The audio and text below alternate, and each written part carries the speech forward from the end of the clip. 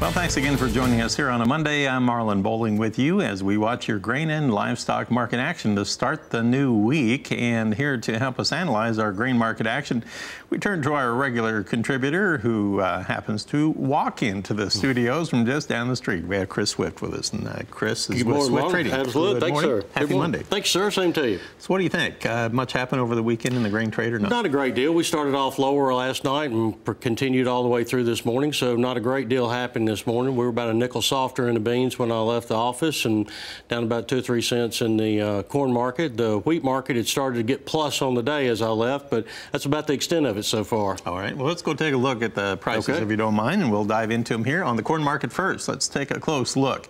On the corn, well, we opened up about 1 1/4 penny weaker, and now we have December corn 3/4 higher. You're absolutely right. 354 is the last trade now, and now we are back within just 1 tick of our high of the day. The March up 1/2 at 366.5 right now. Now on the soybean trade, this is the one that had been under pressure earlier. Let's take a look at where we are now trading. If we can, maybe we can't. Soybean trade, there we go. Wave the magic wand. There you have November down 6 at 978 1/4 now, Chris. So that is about 7 cents off our overnight high. We have bounced just a couple of pennies off our earlier low. January down 5 3/4 at 988 3/4. Let's stop right there for the moment and talk about the harvest activity that's ramping up. But we have some rain moving into the plains. Is that going to be an issue or not? I don't think it'll be too much. Beans are still pretty far behind right now, so I don't think we're going to see too awful much of the rain hampering anything. They really need some rain. I think that a lot of areas could use some rain to finish up the bean crop and feel those pods filling out, and it could probably help the crop more than it would hurt it right now. Corn might hamper corn harvest just a little bit, but they're still cutting silage way up north, and we've been shelling corn down south pretty hard. So I don't think it'll do too much. It kind of sounds like as that frontal system moves eastward out of the plains, it'll just kind of fall apart. And it sounds like the eastern corn belt probably won't get that much impact. No, I don't think that they will. All right. So now with that in mind, what do you look for harvest numbers when USDA comes out with their weekly update here this afternoon? Well, I don't think there'll be too much difference. I think we'll probably see another 2 to 3% more harvested in the corn market. I don't think you'll see any increase in the bean market. I think down south is the only ones that they've had harvested, so I don't think there'll be much of an increase in it. This morning we had a bump in the value of the U.S. dollar on the index. It was up about 330 points when we last looked, and right now it's up 310. On December futures, we're at 92.280. Is that a problem for the ag market or not? Not yet, because it's still at a low level. It is still trading at the lower 5% of the range it has been trading in, and primarily that is due to Europe. Europe is on their process of fixing to turn their quantitative easing around. They're fixing to stop their stimulus packages. They're the last country that I can think of that is still on the stimulus package. So that weakened their currency greatly, which of course strengthens ours. All right. Let's take a look at the wheat trade in Chicago wheat right now. On that December contract, we're now 3 1/4 higher, as Chris mentioned. 452 3/4 is now our last trade, and we have rebounded almost 9 cents off our earlier low. Let's look at Kansas City wheat here. December now 1 3/4 higher at 452, and that one is also about 8 1/2 cents off of its earlier low this morning, and now on the high of the day. And if you look at the Minneapolis wheat trade on spring wheat, we are now 14 1/4 higher at 6.49 per bushel. That's just 2 ticks now from our high of the day. So as Chris alluded to, we have had a big surge here in the market just in the last 20 minutes or so. Let's look at the cotton market before we get into our break. And on the December new crop cotton, we're now 19 points higher, quoted at 68.65 cents per pound. We're going to come back in just a moment, and I want to talk with Chris about what's going on in our livestock trade. A lot to talk about there with the USDA numbers. I want to pick his brain about this dairy industry, too, see what's going on there when we come back right after this.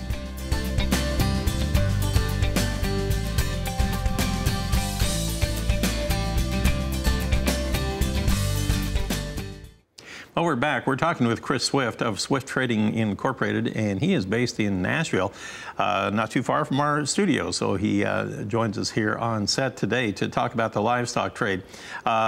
Just a quick recap of the cattle and feed numbers that came out Friday afternoon, in case you missed it. Very bearish numbers on the placements number. We had the placements coming in sharply higher than what the trade was expecting. 103% is what the number was from USDA. Trade was looking for 97.3. And we had a sharp negative reaction this morning on the futures trade. Let's look at our live cattle board right now. Currently in Chicago, we have October down 288. Wow, there they go, Chris. December, February, April, June, all limit down now, $3 lower all across the board. Let's see how the feeder cattle trade is doing right now. Well, same story there. Nearby September is trading. It's down 270, but all the other months are now lock limit down. October through March of next year, down $4.50. Chris, I'm looking at the cash cattle trade that developed late last week on Friday.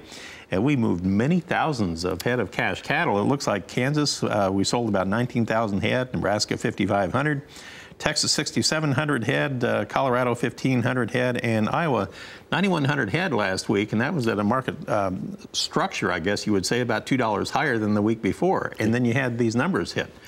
How off guard did the USDA numbers catch the market, and what does that mean moving forward now? Well, it did catch them off guard quite a bit. A lot of people had assumed by the heavy replacements that we've had all year that they would begin to be dwindling.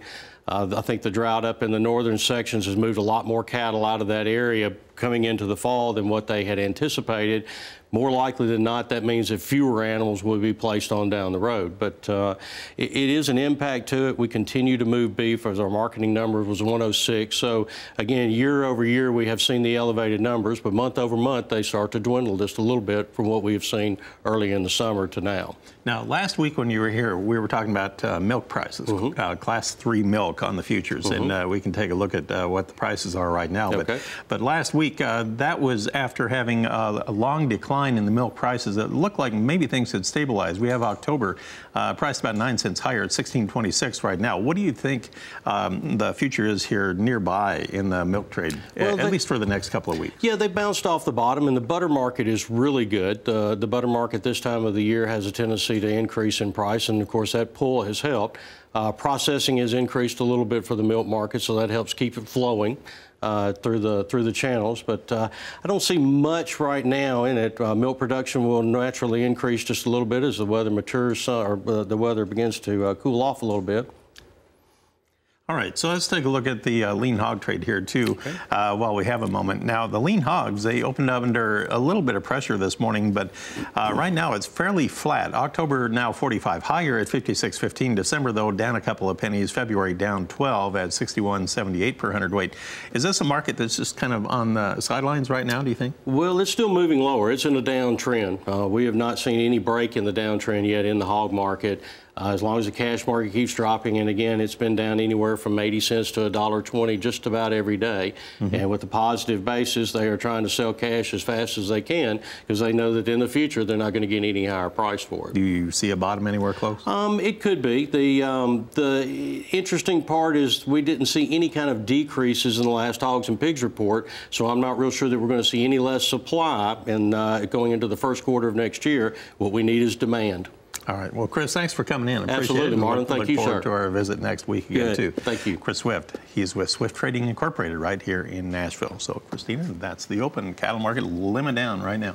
Wow, what a way to start a brand new week. It is. But you know what? We got those numbers on Friday. So, okay. Thank you so much. Markets editor Marlin Bohling. Thank you for joining us as well, Mr. Swift. Thank you.